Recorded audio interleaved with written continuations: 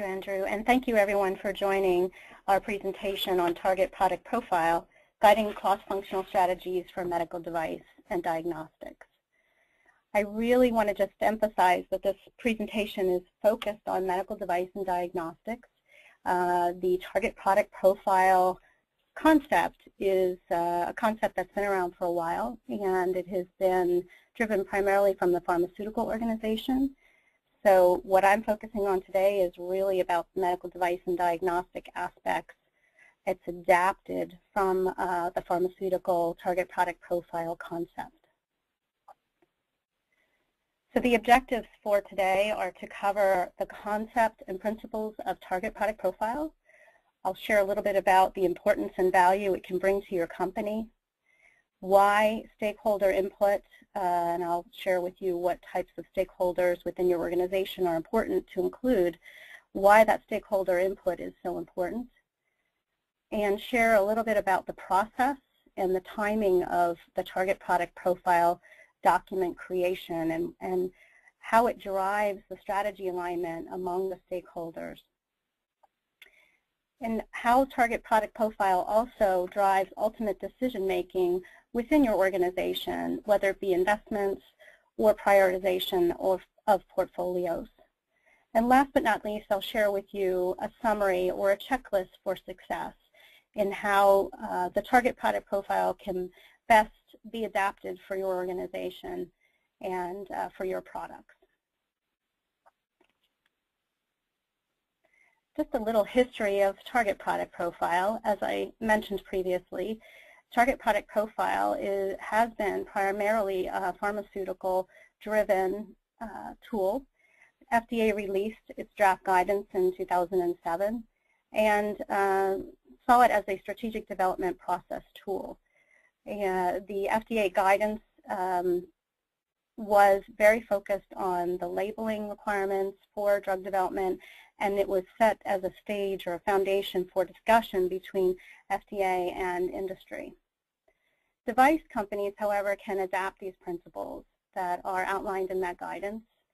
And for purposes of this presentation, I'll be sharing some of those principles as well as other principles that are relevant to medical device and diagnostic programs. Target product profile is a common template that can be used for all products, all medical device and diagnostic products, regardless of the type, the user. So it is a user-friendly template that can be used across all products, all device companies. It is an important tool that should be used during the product development process. Typically, it should be reviewed at stage gates to make sure that the content and the strategies are aligned and relevant. So it is definitely an important tool for product development. This tool is the link for the labeling and the claims, the desired indications that will help drive the preclinical and clinical health economics, regulatory strategies. It is the foundation which really drives strategy development. With target product profile, I always like to say it is a concept that helps you to begin with the end in mind. What are the top things that you need to be able to achieve success in the marketplace, whether it be with payers or even just your customers? How can we understand today and in 2 to 5 years from now when the product, perhaps when the study is complete, making sure that the claims that we're looking at and the indications we're looking at today based on our unmet need are also going to be relevant in the future.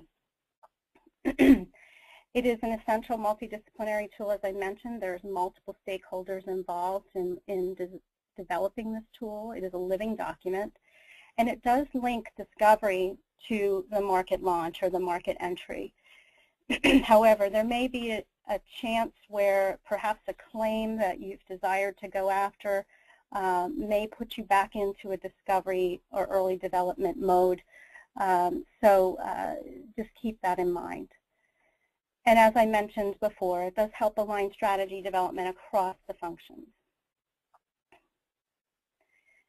It does require a disciplined planning approach. It takes quite a while to get everyone around the table within the functions to really talk about what are the indications and claims you're going for, what is the best path forward for the product. And all the while you're comparing your product to what is standard of care, what other competitors are out there that have the market share, and how can you best position yourself to take some of that market share, or perhaps put a product out that's innovative, that standard of care might be pretty antiquated, and you can really achieve full market share.